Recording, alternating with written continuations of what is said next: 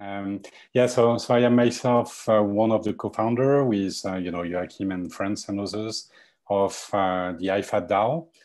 So we've created the DAO 3.5 years ago when we started working on seeds. This ecosystem.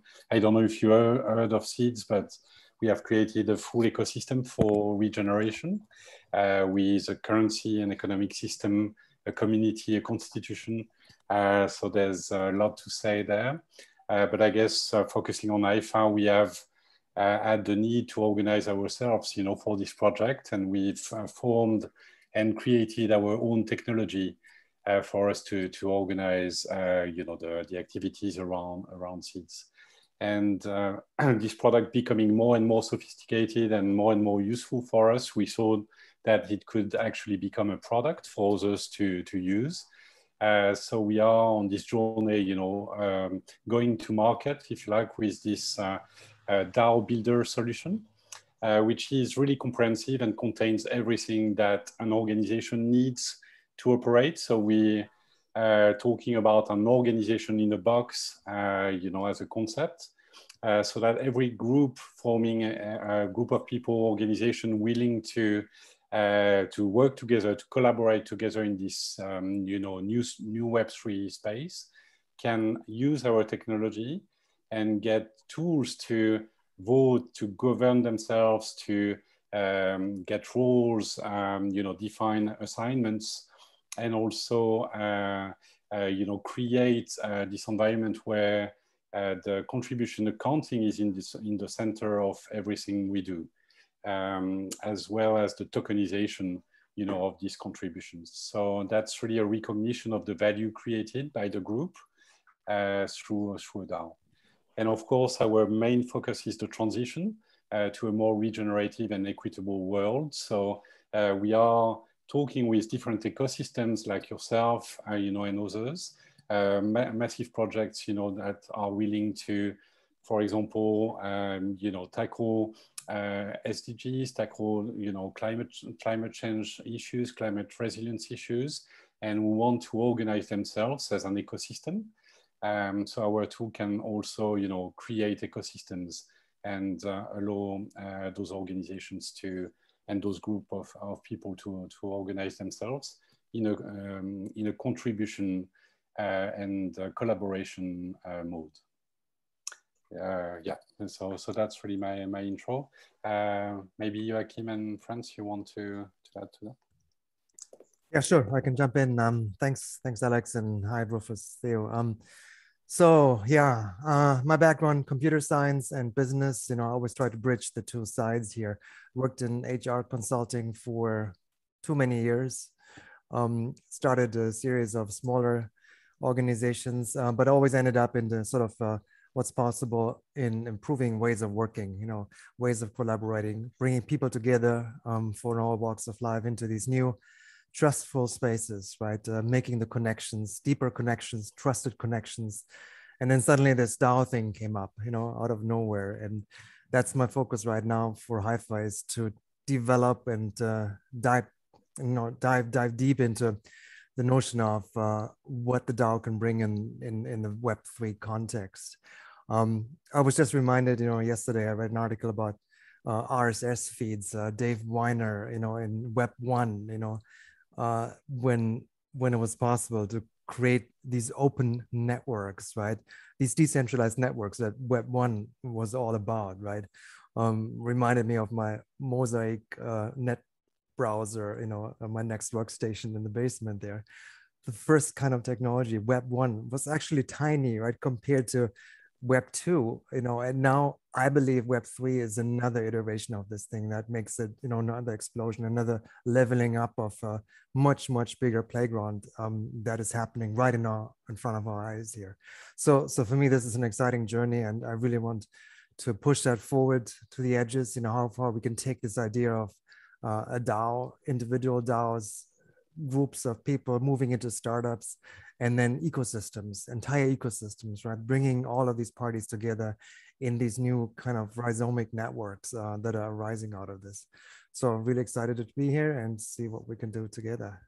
Over to you, Franz. My turn. Thanks, Joachim. Thanks, Alex. Good to meet you both. Rufus, Theo, checking in from Switzerland. So I actually just crossed the border over from Liechtenstein a couple hours ago, meeting some partners here. A little bit towards myself. I'm a global citizen with cultural roots in both Austria and Guatemala.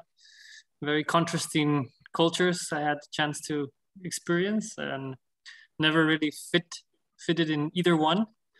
Kind of was able to see the whole cultural paradigm from an early age and question the ways it's built in scarcity.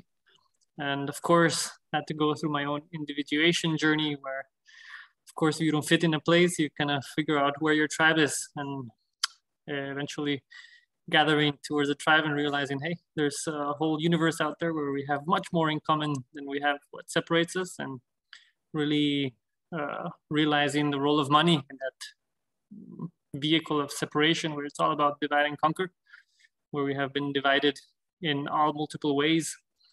My background is essentially biomedical engineering. I've been working in international development at the heart of the beast, so to say, from the World Health Organization to the UN to the Clinton Foundation.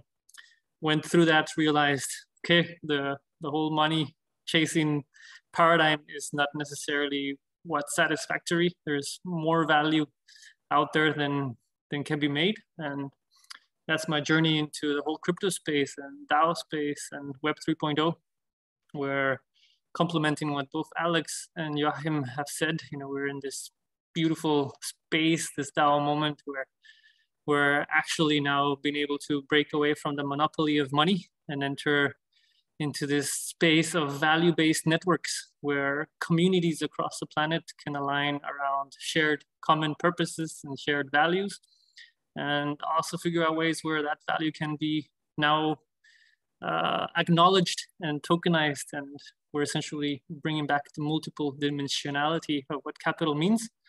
And we have direct ways to govern that.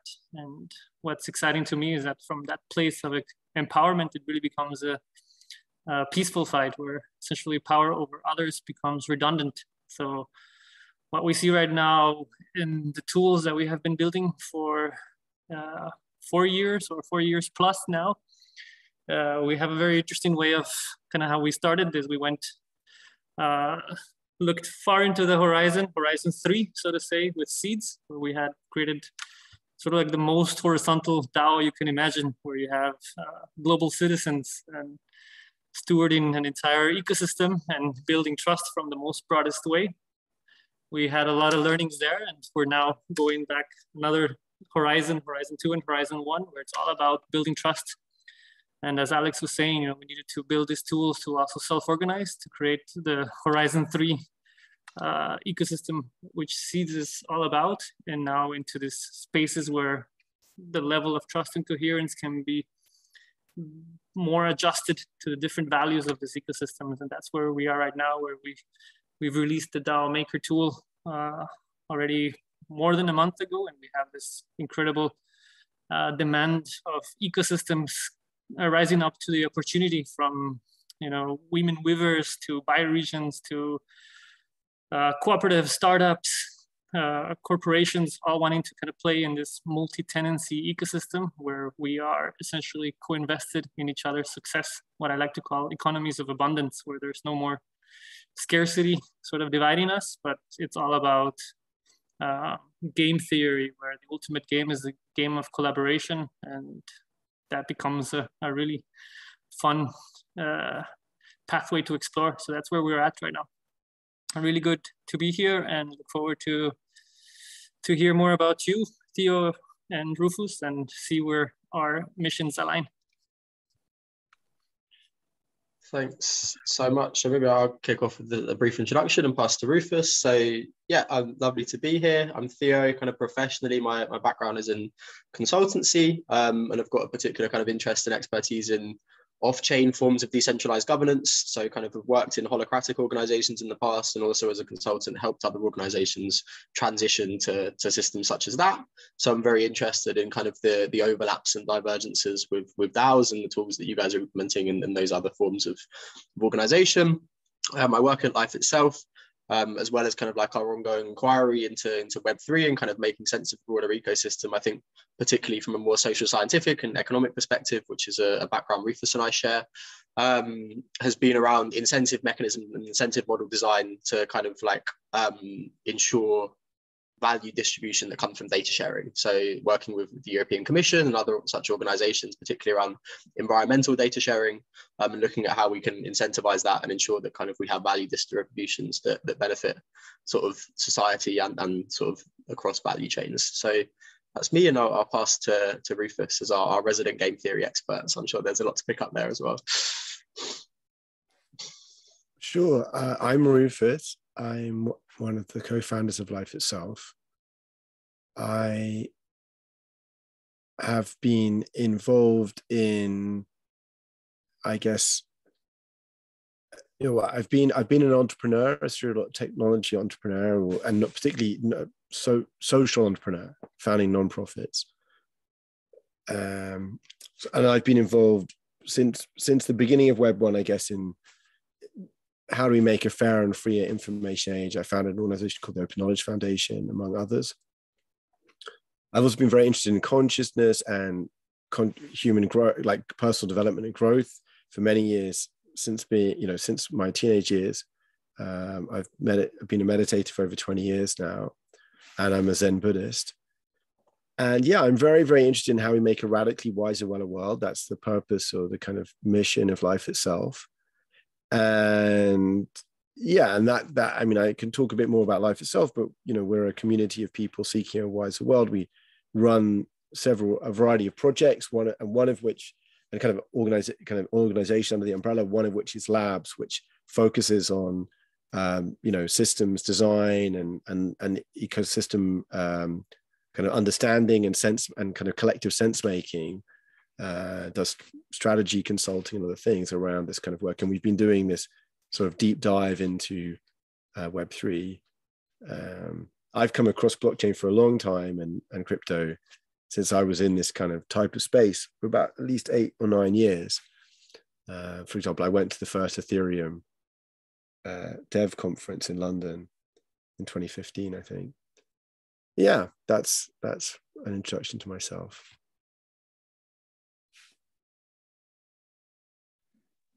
Great, thanks for this introduction. So yeah, I guess we wanted to really have an open discussion to see how we can, you know, contribute to what you are creating. If we can be, you know, useful, bringing in some of the experience we had building the DAOs and you know, and the process we are in terms of, you know, activation of ecosystems, onboarding of you know, those large networks. Towards, you know, the transition to regeneration and to different whole system models. So yeah, yeah, please, Rufus. Yeah, I mean, I guess I didn't know if the context is cool for us. That's interesting. I mean, we're not seeking to transition to a DAO ourselves. Sure. Yeah. Or anything, yeah. But I mean, we would love to understand more about. I mean, I come across Hypha and Seeds a while ago. Okay. But I'd love to understand maybe more about the projects and about. Yeah. I have quite a lot of questions, having spent quite a lot of time in the space, that I still find unresolved for myself. So I would love to understand at least just your perspective. Sure. But yeah, like that would be great from my perspective. But does that work for you guys? Yeah, definitely. We can share a few slides we have on, you know, ecosystem activation and I prefer to go on a Q&A approach if possible. If slides are appropriate, yeah, no problem. I'm happy to do that. Yeah, sure. I mean, can I start one question, which is, so are you guys volunteers or is there a staff to Hypha? Yeah, so we have defined rules and we have remunerations. Yes. So we are all, if you like, independently working for Hypha, for the DAO itself, but we all receive a compensation for our contribution. And the way it works is that either on the DAO, you submit one-off contribution. For example, when you do a quest, when you fulfill a certain mission, you know, in a limited period of time, or you can have a role and an assignment that is an ongoing, you know, assignment. And so can I come back then to a question, which is, and how does you guys are working in that sense within the Hypha DAO, right? Yes. And how does Hypha raise money to pay you guys, or do you have a revenue stream? Yeah, so so please don't hesitate, Joachim and Franz, to take some of the questions. But yeah, so we have raised, so we have distributed $3 million of capital so far through the DAO in remuneration and software costs and things like that. You know, everything we had to pay for to operate and to create the technology that we are using for seeds and for Hypha. And we've raised this money through different channels. So the first channel was, you know, members interested into the project, willing to participate and to contribute with cash, you know, to the endeavor. So we have raised a part of the funds like this. Then another part was that Hypha has been paid by the seeds ecosystem to create the tools, you know, that we have created for seeds. So we have been paid in seeds, you know, to do so. And there was a way to onboard people, you know, to have them being embarked into the ecosystem. That was also a source of fundraising. And the rest has been raised through, you know, the treasury management, because we were holding the you know, our treasury on cryptocurrencies. So, you know, benefiting from the growth of the market at the time. So we have raised money, or at least increased our treasury through this channel, you know, benefiting from the increase in price of cryptocurrencies. So, go ahead, Just to add to that, and to go a little bit deeper into the question, you know, the journey we've been on for quite a while now, right? So Hypha sort of starting off as, you know, a group of people meeting in Bali 5 years ago, and having this idea, right?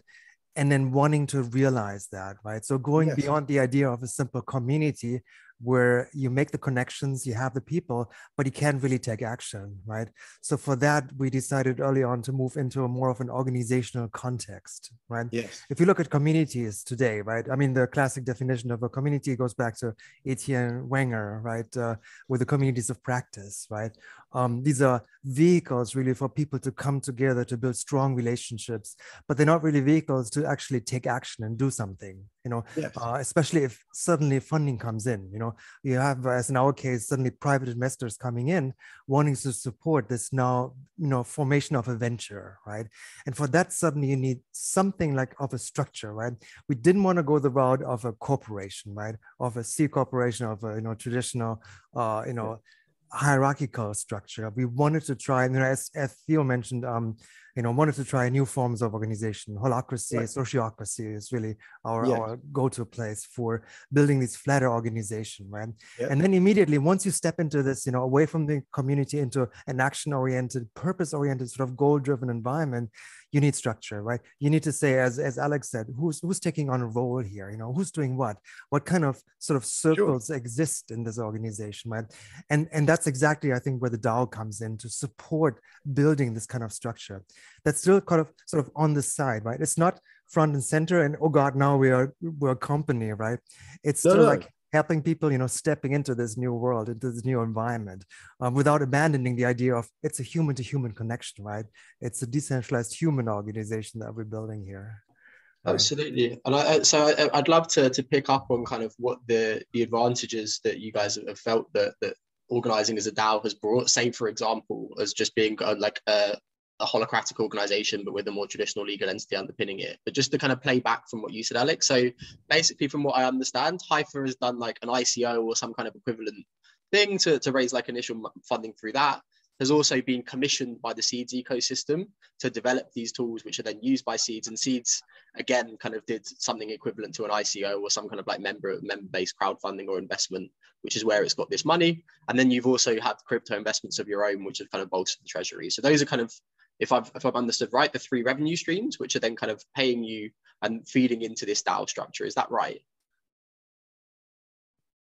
And, you know, we might tweak the terminology of ICO, because I know we didn't do an ICO, but we had 3 sources of funding, you know, private investors, the work we've done for the community, for the seeds community, paid in, you know, in seeds, and the third part, which was the management of the treasury, benefiting from the increase of the market at the time. Can I ask just a question then? So the private investors, did they pay you, did they buy tokens in the DAO, or did they just give you cash that you hold in a bank account? Like, how do you pay yourselves in the end? Do you guys get paid in cryptocurrency, or do you guys cash that out into dollars or euros to pay your rent?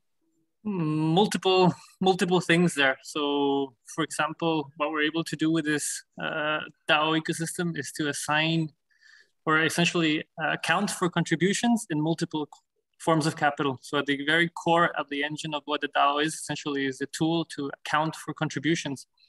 And just like we know we can contribute with time, we can also contribute with money.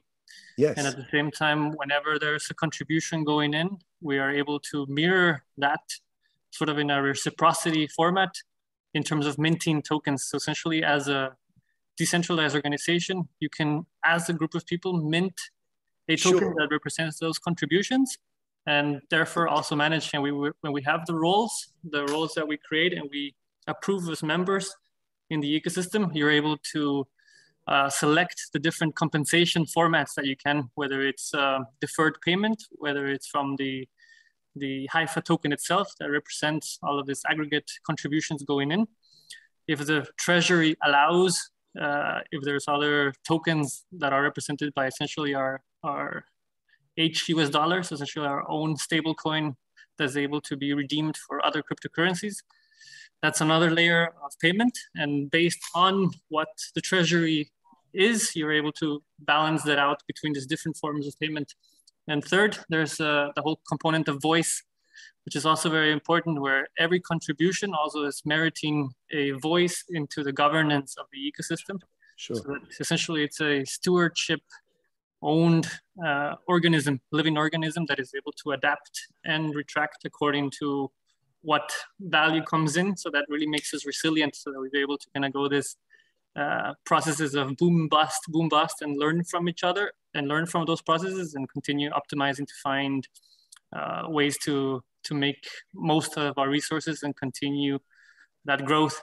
And at the same time, the beautiful thing of all of this is that it's all transparent. It's essentially creating a layer of trust between humans that is represented essentially in a token.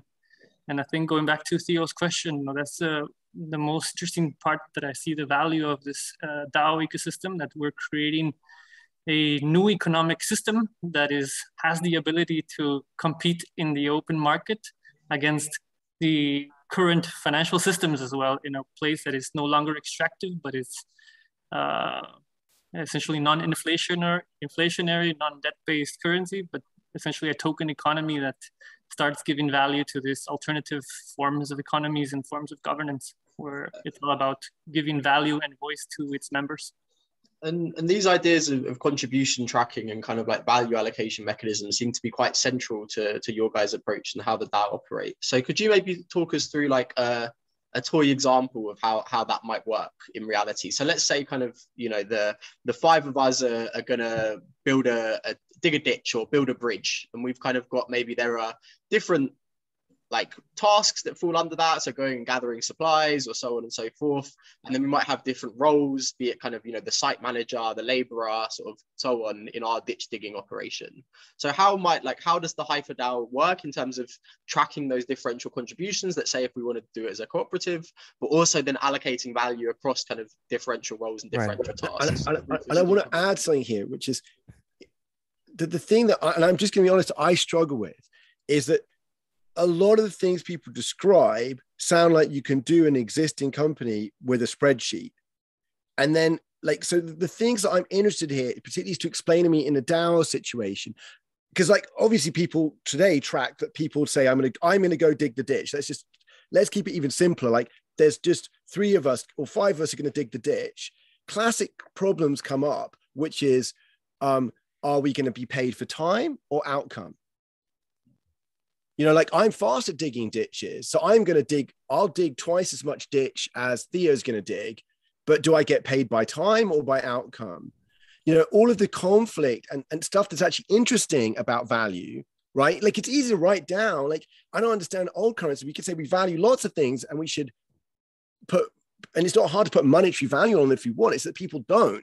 So I'm just trying to understand a bit in this case, which is how does the DAO make it easier to assess people's contribution and resolve conflicts? I'm particularly interested in conflict. What happens if Theo and I disagree about how much my contribution is worth in this situation? What happens in HyphaDAO?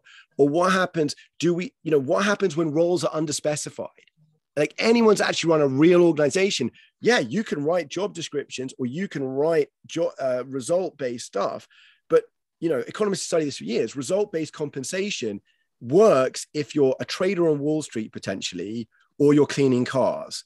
In most other complex situations, it doesn't work very well because there's huge underspecificity in what you're describing. So what happens? I'd like to know a real story, and if possible, like a real example. It might be maybe, or like a concrete example of what happens when there's conflict in the DAO over whether someone's fulfilled a task or not. Like, let's say you've set some payment, or someone has done a role and it hasn't gone well. Like they didn't do what you thought they were going to do.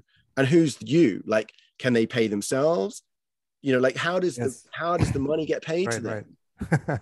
I mean, these are exactly the questions we tackled over the last 3.5 years, and we came across all of them, Rufus, right? Yeah. So we have about over 15 years of trying to build holocratic organizations. So I'm interested. So I'm telling you, more about the DAO context now. What is the difference if you use a DAO for these kind of conflicts that are coming up inside the organization, right? Just a quick time check here. We have to move on at noon, right, to the next meeting, Alex, just to confirm. Half an hour, yeah. Half an hour, right? We have 30 minutes more. Yeah. Right. So I love that. That's a great idea to have a sort of a concrete example here. Let's all start digging a ditch, right? We're coming together here. What do we do first, right? I think the first thing is we recognize each other. We recognize the talents, the skills that we bring to the table, right? Who you are, and we build sort of the trust, the level of trust that I trust you, Rufus. I know you have skill sets. You're more of the planning guy. Theo is more of the doing guy. He can start picking up the shovel and start, digging right away. So for me, give it away. Maybe that was the tattoo. I can dig with you too. Yeah. Right. So carry on. So now we suddenly see that there's certain skill sets, certain different ways of starting this together, right? Now, what we want to do next is sort of figuring out to come to a place where we agree on what the next steps are, right? We need some kind of agreements. And that's exactly where we step out of the community that says, yep, we kind of are together and agree, towards more of a formal approach to agreeing on the next steps, next tasks, right? And this is where we can say, I have a proposal, Rufus, I want to start planning here, right? And I can do this either I submit a quest into the system, right? So this is more outcome driven, this is to say, in 4 weeks, you're going to see my plan that lays it out in all glory details, right?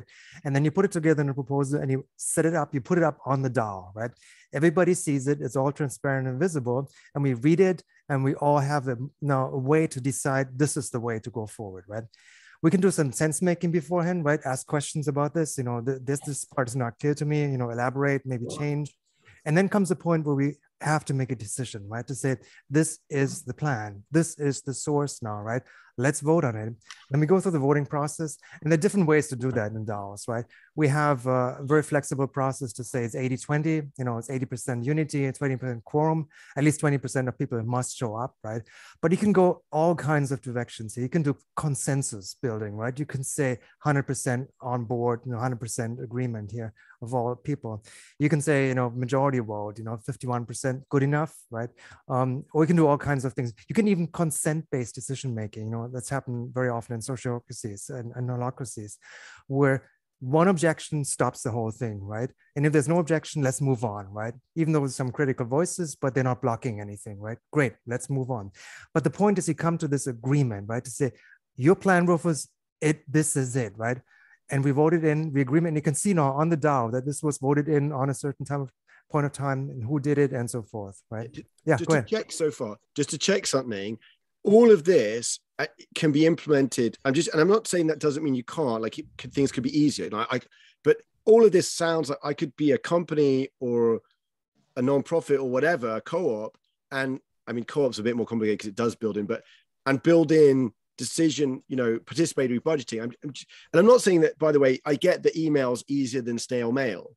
I get that, maybe you've got tools on the blockchain. I mean, I'd like to understand that, but that might make these easier. But just so far, you've described this process, which is like standard, like, sociocracy or participatory budgeting, but there's nothing about that yet that isn't consistent with just a classic company setup, depending on how you structure voting internally, like how you allocate shares. Yes, yes and no, because you're in a fully decentralized environment. You can have members to say actually no to your plan and say, I don't like it. And if these members have a higher voting power, right, because they've been longer with the organization or they've done more work in the past, your plan could stop. In a hierarchical traditional thing, this isn't the case. The boss says, we need that plan. You build the plan, Rufus. I want to see that next week. End of story, right? But that's confusing two things. That's confusing the corporate structure with just the common way it gets organized. It doesn't have to be. I'm just trying to check, like, that's just, I mean, I would argue that's not inbuilt in the corporation. It's because hierarchical structures traditionally have worked really well. I mean, we may be in a period where that's changing, but let's keep running. Let's bracket that, because I think going. Rufus's core point, like, this sounds like my old holocratic organization. So, like, I think that's the thing, is that you can run a holocracy that's not a DAO. But I think the interesting bit of your guys' system, it sounds like, is this value allocation and contribution tracking. Built in. So I'd love to let you get to that bit. So please do carry on.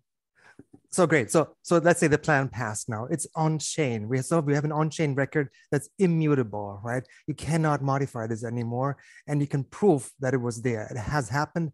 Who has participated and what have you said, right? In that participation. And that's the source of truth that the DAO is now a container for, right? A container for the first agreement that we reached here, right? And there can be over, like in the Hypha DAO, there can be hundreds of these agreements, right?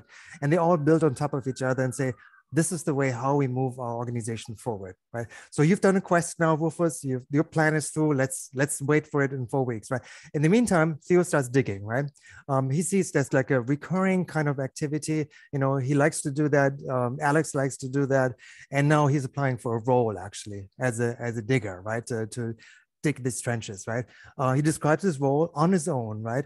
And says this is kind of routine work. This is at what we call like a B3 salary band. This is regular work. It's not strategic work, but it's important work for the organization, right?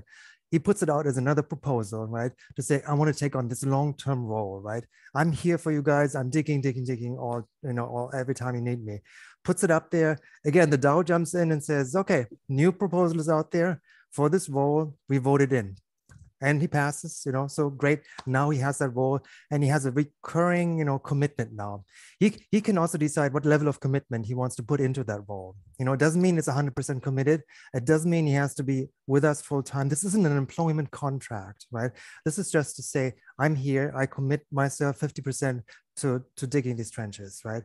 And here's what I'm doing. Now, does it really mean that Theo has the capacity and he's really doing what he says he would do, right? This is now up to us to see what happens next, right? So he can start in this role now for the next 1, 2, 3 months, right? We see what happens, right? Now, if nothing happens, Theo never, started to do anything, we would then come back to say, this role isn't valid, right? We're not going to extend your role, right? And we have 2 ways to do that. At the end of the period, we say, it didn't do much, I'm not going to vote for you in the next round, right? Or we can actually say, we suspend that role.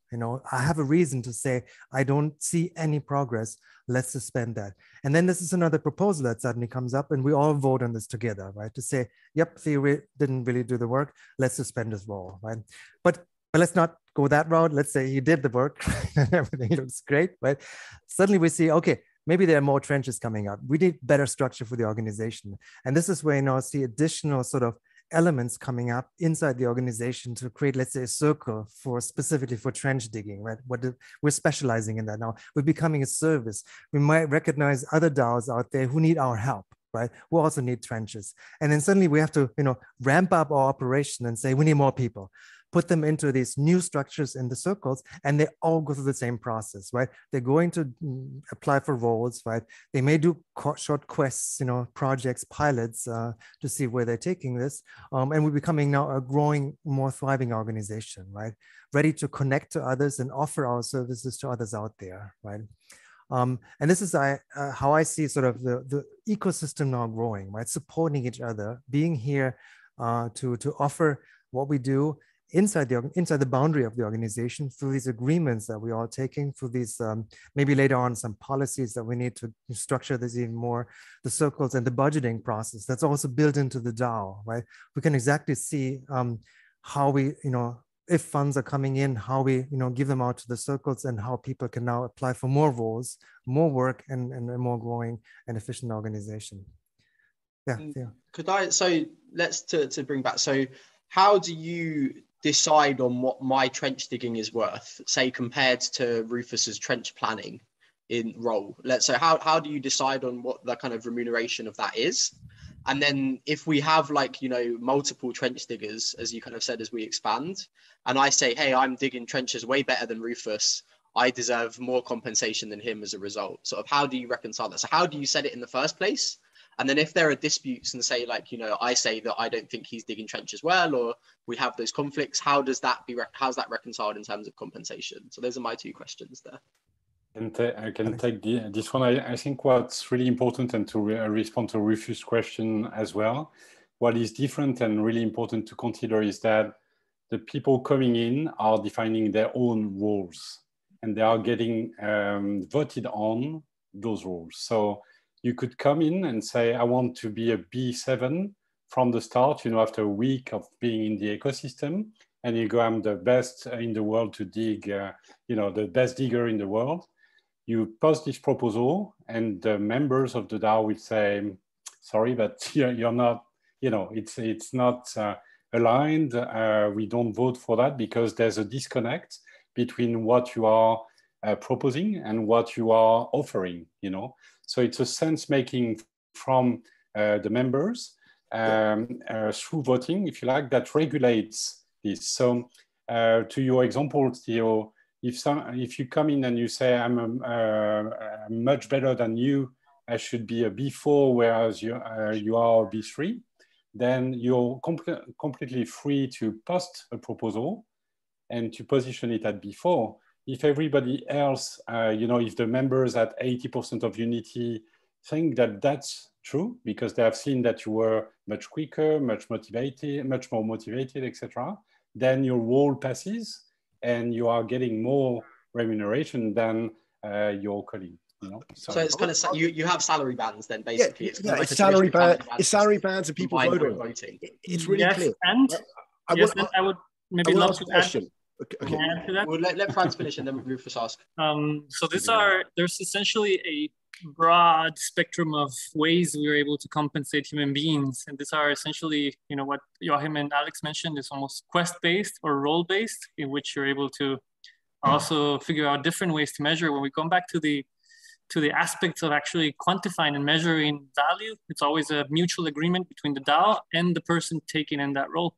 For something like going back to something simple like trench digging, I personally would actually have my voice in the DAO to say, actually, let's do that as a bounty, where it's actually simple value going in. And as soon as that proof of contribution goes out, the bounty would be claimed and that remuneration would be solved. In the other side of the spectrum, there's also additional things that right now we're contemplating and experimenting on, where you can have, for example, there's other ways of measuring or quantifying human beings' contribution that could go to, for example, a universal earned income, where we can go, for example, with indigenous communities around the world, and if it's their own value-based networks, and if that community, that DAO itself understands that there is, for example, a healer that is wanting to give that contribution from a place of abundance that doesn't have to be sold in an open market, a community can choose to provide token value to that and liquidity from treasury to that. So that's on the other side of the spectrum that allows you to really encompass contributions that are much more complex than a reductionist sort of value in, value out. And the spectrum in between kind of paints a whole bunch of opportunities. Yep. Thanks. So I just want to ask a question then. Sorry, Theo, maybe you had a question. Yeah, no, I was just going to say thanks. And so guys, I just, what I'm struggling, so I can get sometimes that a label's useful, but I don't understand in all of this. What you just described as compensation is exactly how one can do, have done and can do compensation, except that it's like a partnership where, I mean, I don't know, we haven't yet got into like who holds what voting weights and how they get distributed over time. But like I wrote stuff before DAOs in this governance document. I'm not saying I'm anywhere original, but the idea that you allocate equity or voting rights over like compensation to people over time. I mean, classically, the classic version of a two-tier was like law firms. There were partners and there were non-partners, and partners got to vote, compensate, basically decide in a big partners debate meeting how the partner pie got divided. And there's loads of these models for like hundreds, if not thousands of years. And I think we're moving to a world where there's more of this. I think that's wonderful. I'm in total agreement about that. And what I hear is that there's more participation in getting to set those. But I just still don't get in what the DAO, like I can go to a company, I could just be like, set up a company, I hand out relevant types of shares. And what you're describing is like just how compensation gets decided on in most organizations. It's just that in most organizations, there's a more limited set of people who do that. And normally it's also a scale point, which is, it's why cooperatives have notoriously not scaled in human history very much, worker cooperatives. And, you can count on the fingers of a mutilated hand, the famous examples, mostly of them happening, because it doesn't scale. There's reason we end up with hierarchical structures of that kind. So I'm just like, in all of that, why can't I just do that in a company? I don't get where the DAO, or you're not saying you can't do, I'm not saying that, but how does the DAO make any difference to that model of like different people? I'm just not getting that, although it might be symbolically important, or, I can see other things. Like it's hard to incorporate international companies currently in the world. It's quite complicated. I've tried to do it. I've tried to be what I call micronationals, like small entities with people in multiple jurisdictions.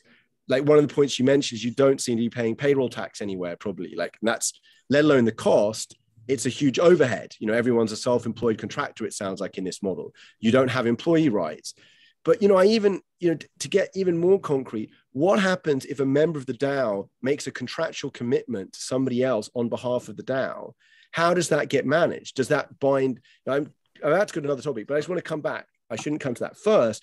How does the DAO make this different? Why can't I set up a company today and just have people who have different sets of voting rights and vote on participatory budgeting? Sure. I mean, totally. You can do this. Nobody's stopping you. You can create your own company for things. But you have to keep in mind, then you suddenly create a barrier for people who have to enter your company. They become employees, right? They are having contractual agreements. If they want to go that route, fine. You have your company. Well, they have to become employees. They have to have contractual agreements. They have to be, let's leave it at that. They have to be shareholders, and they have to have, maybe if they do work, they have some contractual agreement. But you're saying you don't have contractual agreements. No, we don't. We don't have contract. We have no lawyers in our company. No, wait. You don't have any lawyers yet. Contract agreements. But you don't have any agreements with your investors. You're saying your investors invested what sounds like several million, but without any contractual agreements? Smart contract agreement, which is way more worth than any smart contract paper. Yes. But they got tokens, which are these smart contracts, which is their right. So they got given some DAO tokens of some kind. Yeah, so there are one question. I just got a question. No, I got a genuine question. So what happens if someone within your DAO were to defraud somebody? So this comes up frequently in smart contracts, that there's errors and someone makes an error. And imagine someone found some way to exploit your DAO, even someone in the team. Would you not sue them in a court of law? Or would you just say, no, the smart contract permitted it? We're going to, I can cite examples where this has happened with DAOs. The most famous was the one where I wrote my first post about this, the DAO back in 2016, where there was an error in the code, most of the money was stolen, and they reversed the chain.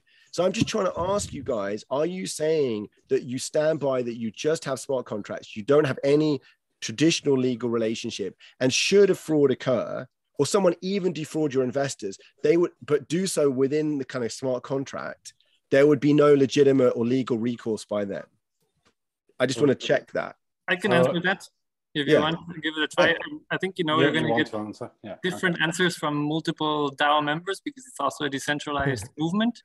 My personal view in this is essentially what we're actually following here is the common natural law that imposes a lot of the other things that we see it, and that is represented by a smart contract.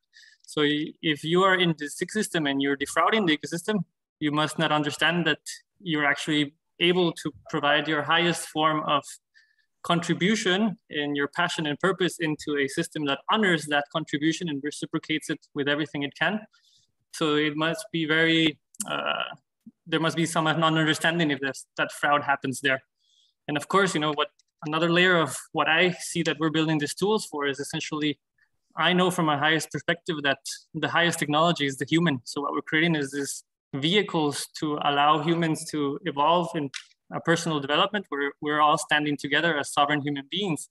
And in that place, you know, I think there's a wonderful opportunity for people to make mistakes and learn. And I don't think necessarily, depending on what sort of challenge or defraud model you would have, but for the most part, you know, I kind of would let natural law resolve itself. That would be my personal perspective as one DAO member, but I would love to allow Alex and Joachim to. Yeah, Alex, go ahead. Yeah, I would like to just add one element. I think there's a central piece that we are not taking into account, which is the DAO itself. So the DAO is an organism that is actually the source of truth that has, you know, all the agreements voted in and, you know, recorded on the blockchain. And also the second element is that it's all contribution centric and contribution based, as in we are not talking about equity, anything like that, power games or anything like that. It's you contribute, you get tokens, you get voice. That's as simple as that. You don't contribute, you remove your commitment, you can just slide and leave the DAO if you want to. You don't get any more tokens from this moment on. So considering these two things and considering the organism as being a body that has sense making, common sense, you know, natural law embedded into it, then there's a mitigation of these kind of risks because everything needs to be voted on, otherwise it doesn't exist. If it's not on chain, it doesn't exist. So we don't need lawyers, we don't need accountants, we don't need a lot of this, and we don't need HR, because people are coming in to the DAO because they want to fulfill a purpose they have and they want to propose themselves their roles. So we are removing all this complexity, these legalities, and what remains is the pure agreement on chain that is voted on by the 80% unity that we have configured for our DAO. Parameters can be changed, of course, but the principle remains the same. So the DAO decides, you know, not the boss, not the partners, you know, all of that goes away. So can you just answer my question then, the specific one? So if someone were to defraud the DAO, but do so consistent with the smart contract, you're saying, let's say the investors, the people who bought tokens, others, or anyone else would not only would have no legal recourse, but would not take legal recourse in a traditional court of law. I'm just checking that question. Yeah. Totally depends on what the. It's a simple yes or no there, relatively, just to check. Would there be legal recourse or not? Yeah, I have my response, but Franz. I think that would probably go into DAO voting itself. So. Exactly. So we would vote on the fact that we need legal recourse or not. That would be the decision of the DAO as an organism to pursue or not the legal, you know, the legal action based on the nature of the fraud, based on, you know, the flow that was there in the smart contract, you know, because there's also some accountability that can be taken. So it's really, so Rufus, this is really an option the DAO has. We could incorporate, you know, not a problem. There's even a Wyoming DAO LLC, you know, available specifically for smart contract-based organizations. We could do this, you know. We may even do this if we get into sort of more formal contractual, you know, venture capitalist arrangements. They want to see an incorporation, right? They can't work with something that's not incorporated anywhere. Right? I get all that. I just mentioned it because before someone said, I'm just specifically, I think there was the phrase in the call. I'm sorry, I get all of that was where someone said, but there are no contracts. What's special about DAOs? When I asked what's different about DAOs, just rewinding 5 minutes, where someone said something, and I'm paraphrasing, like, what's special is we don't have all that legal stuff. We don't have contracts. We're not employees. We don't have the law. You know, that's what's amazing and special. And that's why I'm kind of asking. I was just providing one concrete case, because the thing is, all of this stuff sounds beautiful. Like, just for me, I've read the history of many intentional communities. I'm dedicated to seeing many more, for example, intentional communities, teal organizations. And most of the stuff that's there in traditional companies or other stuff, or even in traditional law, is built up because things went wrong at some point. And the world, it's like, you know, we can sing John Lennon's Imagine a lot. You know, I love that song, but it's also that joke from the Dilbert cartoon where, you know, the dog Bert comes along, he says to Dilbert, wouldn't it just be beautiful, you know, Dilbert, if everyone laid down their arms, just loved each other, and there was just peace on earth. And Dilbert says, oh, that's such a beautiful, beautiful idea, Dogbert. And in the next caption, you have Dogbert saying, because I could then conquer the world with a butter knife. And the thing is, like, the issue is the prisoner's dilemma or defectors. In all of this, we've built up, you know, it's like, why is a rental contract 20 pages long? Not because we're bad people, but because over the years, people have gone into arguments like, what happens if you don't repair the roof? What happens if you don't notify the landlord of the leak in the roof and then it gets bad? All of this stuff is accumulated. And I'm just a little bit like, hey, you're saying we're in this space, there's no contracts, there's none of this stuff. Like, what happens if there's discrimination? Do I have any recourse if I feel that the DAOs discriminated against me for being this way or that way, you know, for being a woman, for being gay, for being whatever? What recourse do I have against the DAO if I feel that some bunch of people with a majority ganged up on me? Like, what happens? I think there's something to consider as well, which is that we come from a different place, as in everybody joining the DAO had to unlearn a lot of the things that they have learned before and relearn a new way where we respect this organism and we follow the rules, right? So, and it may seem a bit naive, but it's completely, you know, we have a game guide, we have different tools like that where and the way we interact with each other's, you know, integrating respect and consideration, deep listening, etc. So it's not just, you know, a structure that we use exactly like we would use a corporation.